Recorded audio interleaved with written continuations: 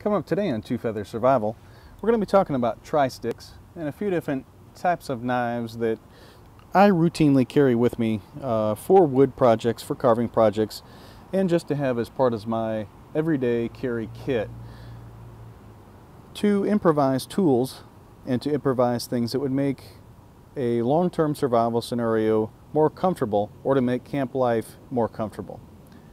Stay with me.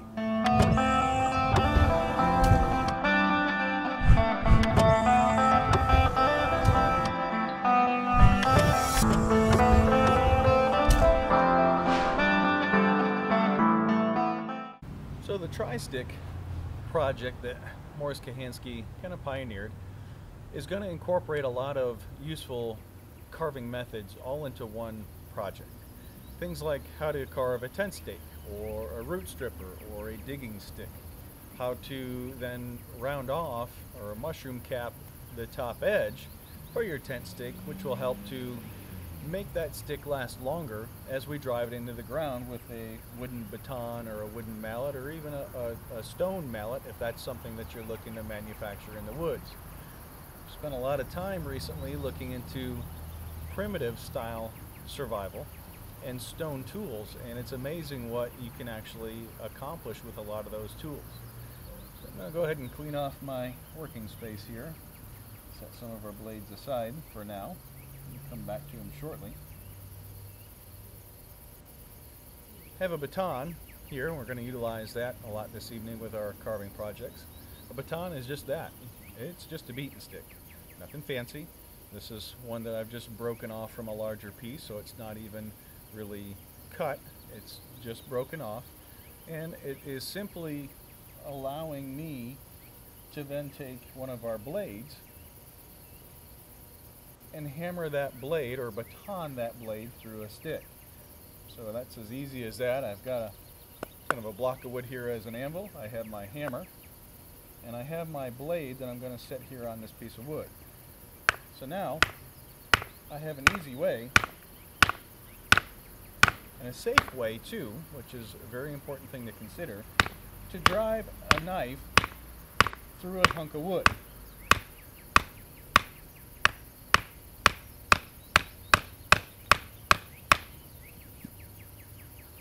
Now, what that does is allows me to cut off that piece of wood. You see it's still pretty green, so it's kind of come apart on me some here. And make a clean cut. Here's another example here. A clean cut through a stick. And that way I'm not out here swinging wildly with a blade, which then could cause a mechanical injury. And that is the biggest thing that I do not want to cause. If I make a mechanical injury or a whoops or a big boo-boo out in a wilderness setting, or worst case a survival setting, and I'm miles from nowhere, that's something that I have to then consider. I'll probably be filming soon a separate piece on some of the emergency supplies that you should always have in your bug out bag or go bag, whatever it is that you want to call it, or just if you're a hunter and just enjoy a good day of hunting, what is some of the basic first aid things that you should always have within your pack. There'll be a separate video coming up shortly. So this batoning method, there's nothing really fancy to it. It simply allows me a way to take a knife and go through to make a straight cut through a piece of wood. There's other ways to do that, and that's actually one of the first cuts that we would look at in a tri-stick project. And as you see on this, and I'll give you a closer view here in just a second, the end of this stick is kind of chewed down.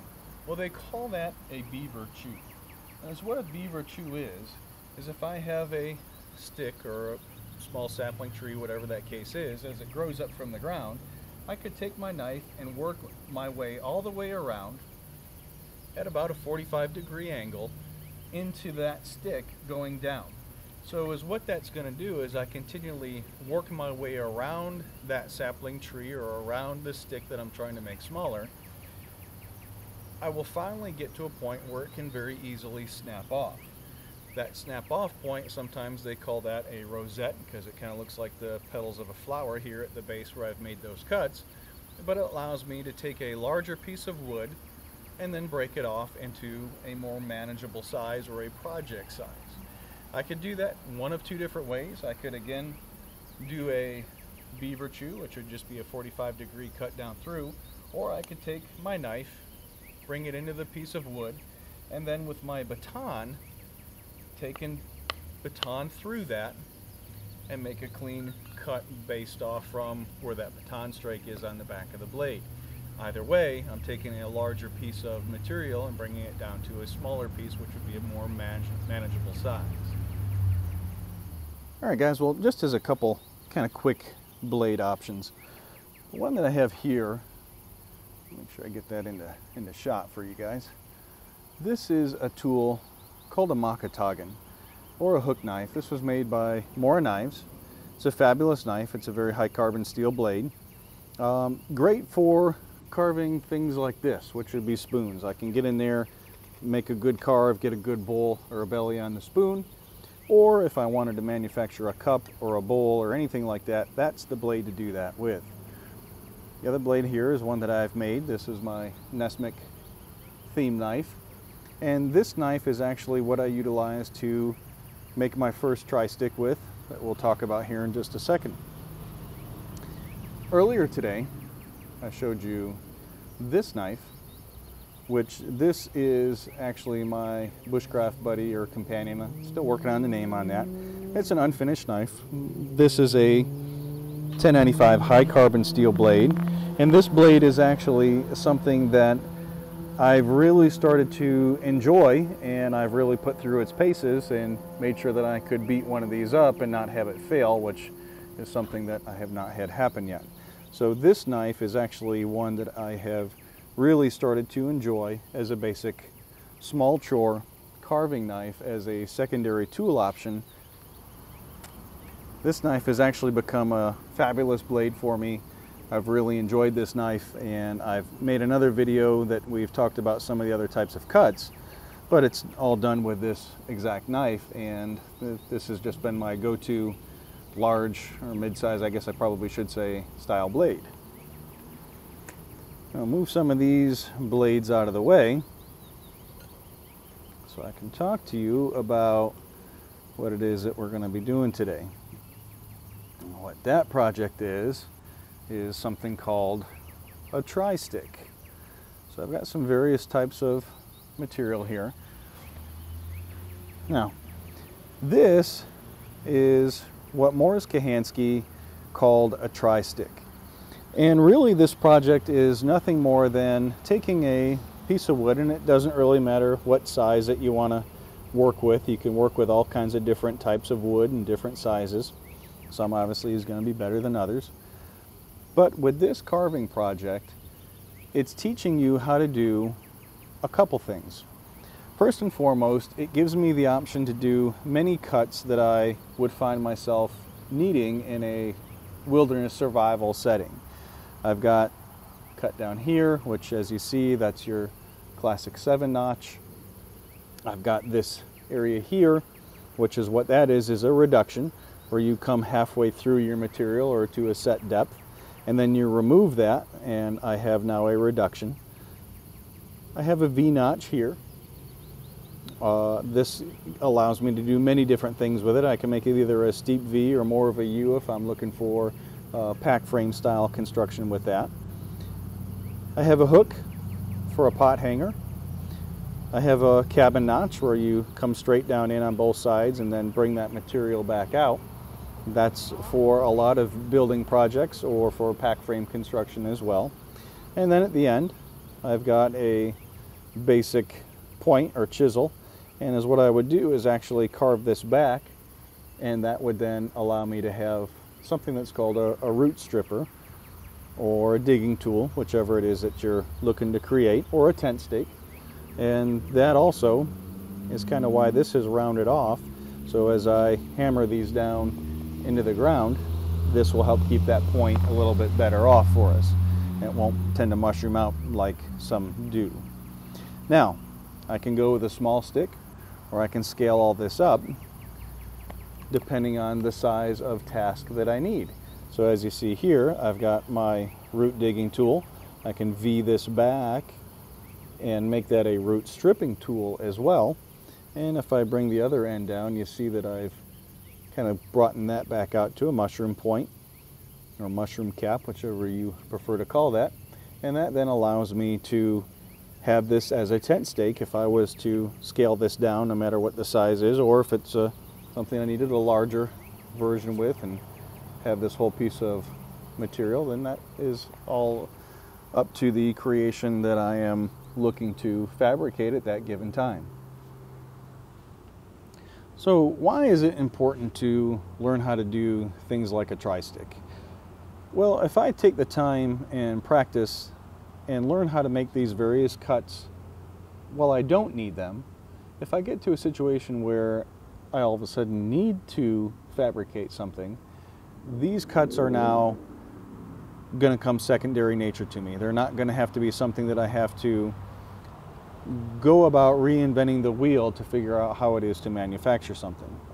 The other thing that you'll find too, and I'll put this blade back up there for now, if I work on these projects in a backyard or just a basic camp setting when I don't need them, I'm going to learn a lot about what my skill level is at, and where it's at, I guess I should say, and also if that knife is something that is going to work for me when I need it to.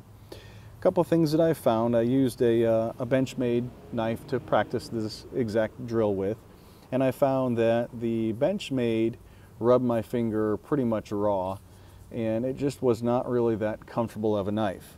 The scales on the knife were a little bit too small, at least for my hand, and it just wasn't really comfortable. So then I tried it with my Nesmic, and I found that I had a lot more finite control utilizing a blade like that to manufacture these type of sticks. So then I took and used a knife that had no scales on it just to see if it could be done, and it could. And again, it was more of a comfort type factor, where this knife just really wasn't comfortable, but it did a great job at cutting. So those are all things that this project is going to kind of look to teach you and give you a basis of knowledge that you can then pull from when you actually need to have these type of things work in the woods. So there's nothing wrong with being out in your backyard, which is where I am today, and learn how to manufacture these type of items. All right, so I've got our new material up here. This is some dogwood that I had recently cut down in the backyard here as I was cleaning up some of the backyard. First cut we're going to look to make is this wedge point, chisel point, whatever you choose to call it, cut. Obviously, as you can tell from here, is all we're going to do is take and remove material at a 45-degree angle off from both sides of our project medium. So I'm going to find the side that I want to start that at, and I'm going to just simply start carving. Now, as you start your carving, make sure that we have a good place to work, that we're not going to be carving into our body or into our leg or anything like that. And you get comfortable with just simply allowing the blade to work through the material. So I'm going to carve on this side at a 45-degree angle towards the front of the stick. I'm going to try to keep this as flat as I can. Then I'm going to come over here on the back side and carve this at about that same 45-degree angle down to meet that back point. So instead of me boring you with how many ever minutes of cutting that's going to be, I'll be right back. All right, gang, well, we're getting down here now where this is about where I want it to be. Remember, another style of carving, take my knife and I can lock my knife in and simply now move the project piece back and forth while I keep the knife still. This gives me very controlled, very precise cuts. As you see, even after I've been beating this knife up for the last several days, it's still razor sharp, and it will get me those nice small curls,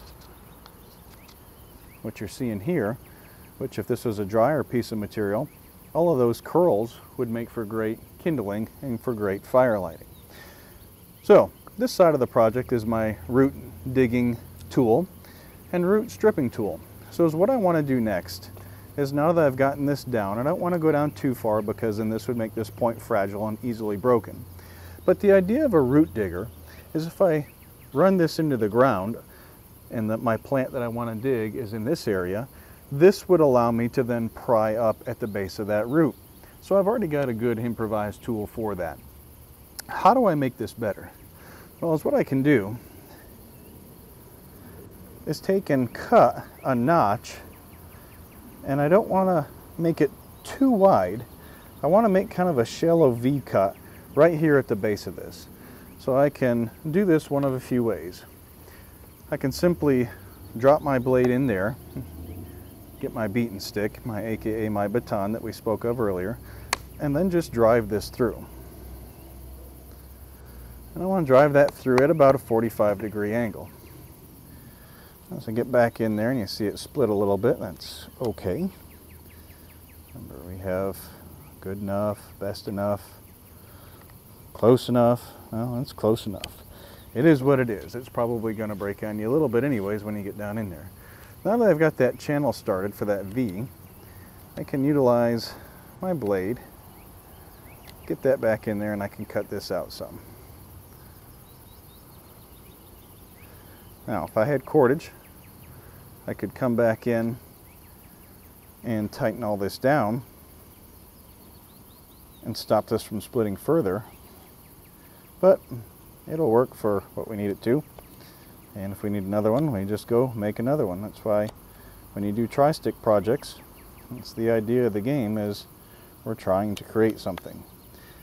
The other thing that we spoke of earlier too is the simple fact that I'm in my backyard, and this is where I want to make the mistakes of my projects.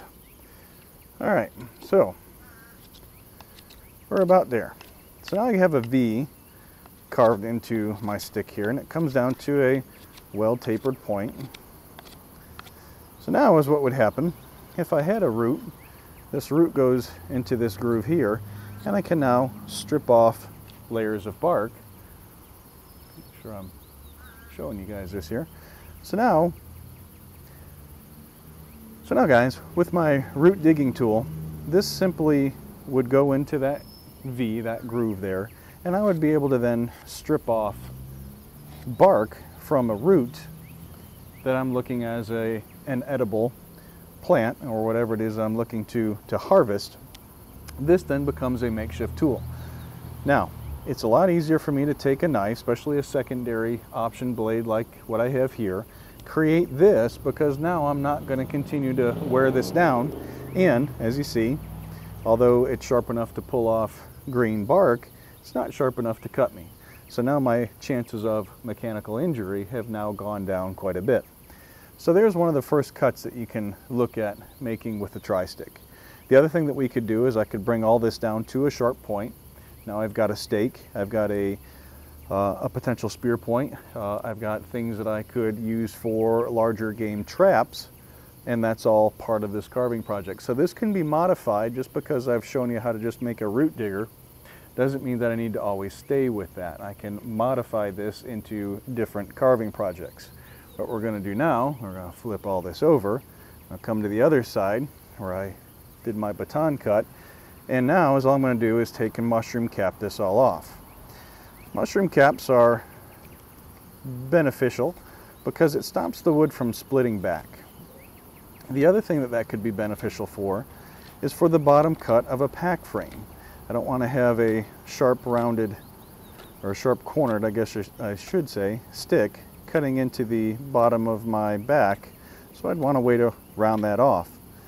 The other thing, if I made this a sharp stake point on the other end, and I was going to use this for a makeshift tent stake or anything of that nature, or for a trap engine or for a cooking set, whichever thing that I'm looking to create, as I hammer this into the ground with a mushroom cap at the end, it is less chance that I'm going to split this back. If I left that cleanly cut there, I get more of a chance as I baton this into the ground to break that mushroom out, or to break that end cap out more, and it won't last as long. So here's an easy way to make this a little bit more fit and finished, and to give me something that if it's a bottom of a pack frame, it's not going to be cutting into my back. So again, not a hard cut to make, fairly easy cut to make. So I'm just gonna work around, clean that up. Notice here that kind of using the back of the thumb, pushing the blade through. I'm not pushing hard, I'm kind of letting that bite in and letting the blade do its job. All right, so as you see on my guide here, this is what we just carved just a second ago, just as just a larger scale. I've got my small scale here is a 7 cut or a 7 notch. What are 7 notches good for? Well, if I'm going to do any trap building, trap creation for a fine trigger, I've got to know how to carve a good 7 notch. It's really an easy cut to make. We've just got a 90-degree cut that comes in from the stick, and then about a 45-degree cut that's going to cut back to that cut. Easiest way to start that is to put your blade on your stick, keep that as much of a 90-degree angle that you can, and simply baton into the wood. You don't want to go all the way through. You just want to go far enough. If we need to tweak this later, we can. So now what I'm going to do is I'm going to start cutting back to that 90-degree cut. This could be at about a 45-degree angle. That's going to be something that you're going to have to change depending on how fine of a trigger point that you want to make your set work with. Notice that since I've made this stop cut, when I cut back to it, it stops exactly where I wanted it to stop. And this will start our 7 notch. So, just going to keep carving back to that. I can make this as long as I need it to be. It will depend on the trap set that I'm looking to create with this, but I'm just going to keep cutting back into that. The other thing that you're going to find as you work on these tri-sticks is you're going to realize that you'll utilize your knife and different portions of your knife all throughout this cutting process. And those are good things to kind of find and figure out as you start to do these projects. It's not the time to do it when I'm out in the woods and actually need to make one of these things work. So I'm going to go ahead and clean this out a little bit more, and we'll be right back. All right, just quickly kind of finish cleaning this out. And again, just not pushing hard, letting the knife kind of do its work.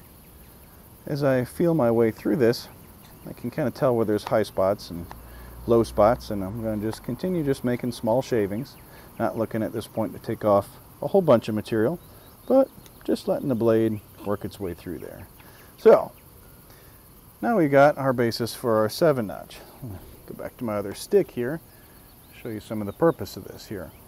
So if I have 2 sticks and this is my trigger stick, these 2 notches then kind of lock in here.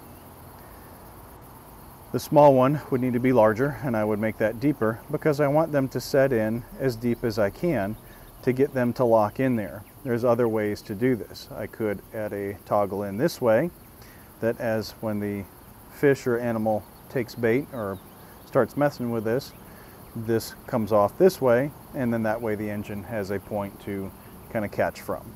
But that is a 7 notch. The other thing that this could very quickly become would be a hanger. There's actually a better cut that I'll show you for that, but there's a lot of different options for this. That's our next cut that we're looking to create here, is a basic 7 notch. The more of a right angle that I get the top connected to the rest with, the more hair trigger I'm going to have on my trap. So that's the part that you really want to kind of spend some time working on. Once you get both pieces together, you're going to need to kind of finesse that cut a little bit more depending on the other piece of wood as you get that in there. But that gives you an idea of what your 7 notch should look like. Next cut that we're going to look to make, we have our 7 notch, and we come down to what is known as a reduction. Now a reduction we could get as fancy as we want with it. This one I just kept round.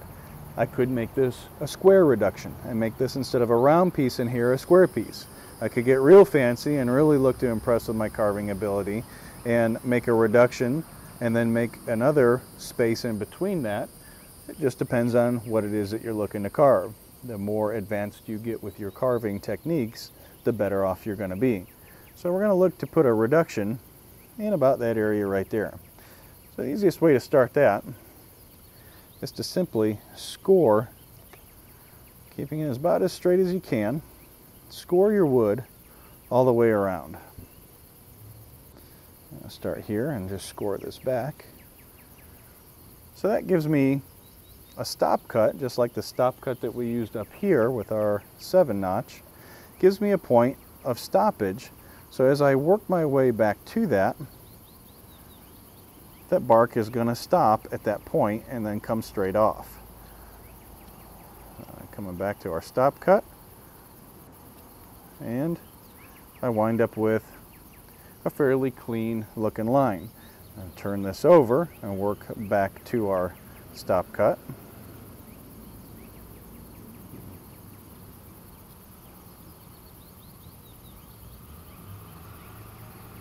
And give us another fairly clean looking line. Remember, in the good words of Ron Hood, the late great Ron Hood, it's good enough, close enough, best enough. Well, we're pretty much close enough. So now I'm going to take and remove that media back out from there. Now, depending on how deep I want to go with this is going to depend on how deep of a stop cut that I make. I can make this a shallow cut like I just did here, just to do a reduction of the first part of the bark layer, or I can come back through here and make this even deeper. It will really depend on what it is that we're looking to create. This is very good for, depending on how deep I make it again, if I wanted to wrap cordage back around this to create some sort of a toggling device, anything like that, or just to make a hiking stick a little bit more friendly to a hand. Put some 550 cord in here or natural cordage and wrap that back around. Really, there's a lot of different things that we could utilize this cut for. Those are only a few. All right, so there was our reduction. Now we come into a V-cut. A V-cut's fairly easy. 45, 45. Take your knife. You can either work it just by working through the material, or I can lay the knife in at a 45-degree angle, get our handy-dandy baton, cut that out. I come back into this side at a 45-degree angle, a little bit above, and I do that. So now I can keep working this and get this to the desired depth and size of whatever project that I'm looking to create.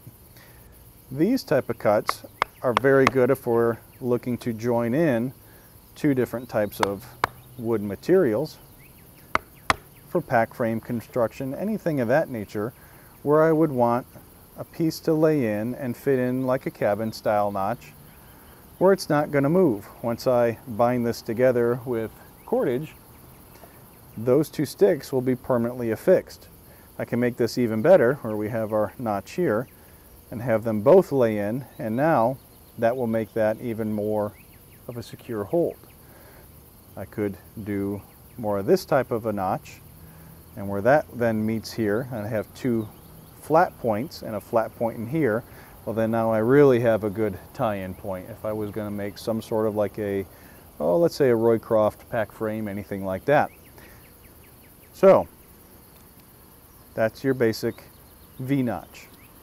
Next notch that we're going to look to create is for, if this was part of a cook set and I wanted to hang in a pot or a kettle or anything like that as I'm making a cook set to have this be my hanging stick, I'm going to take the knife and cut across. So get that laid back in there. I have my baton, and now I'm just going to make an X. There's one side of the X, and coming back from the other side, make the other part of the X.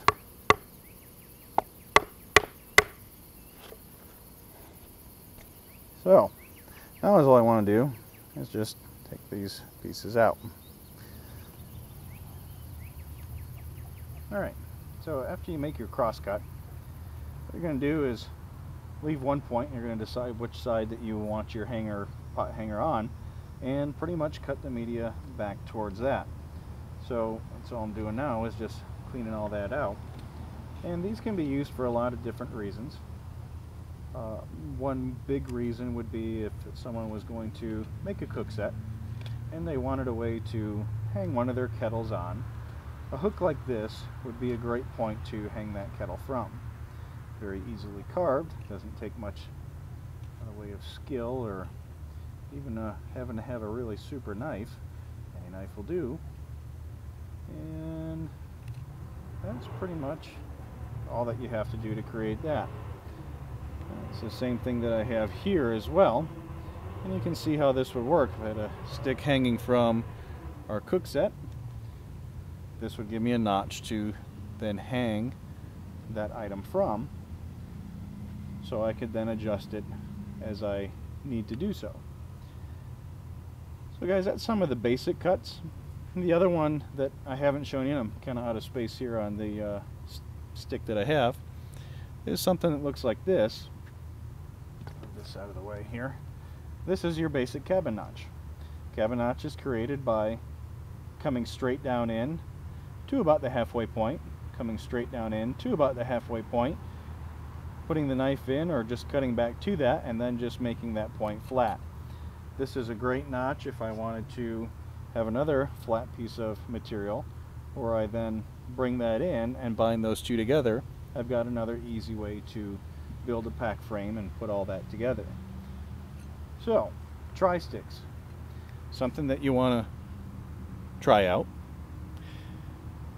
Work on them in your backyard, work on them around the campsite that you are at for a given weekend. Make sure that you do it safely. Make sure that you're understanding the various cuts that you're trying to learn to make, and have fun with it, guys. There's a lot of different ways that you can work on this type of project. There's a lot of different cuts that you could do.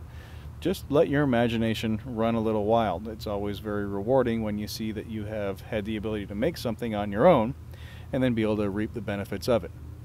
I do have a book that I'm working on that will detail a lot of these carving techniques that I showed you today and others, and I hope to have that available to y'all as quick as I can. It'll be a small booklet style production, won't be anything too fancy, but it'll be at least a starting point to let you understand some of these different cuts. As we start looking at trap sets and trap building, you'll start to see a lot of these cuts again and realize how it is that they all start to play together. That's all the time I got for today, guys. I hope you've enjoyed this simple project, the tri-stick project. Remember to check out Mors Kochanski's book, Bushcraft, and also check out his YouTube channel, Karamat Wilderness Ways. Have a great day, guys. Remember to keep your knife sharp and your go bags close. Until next time, we'll see you.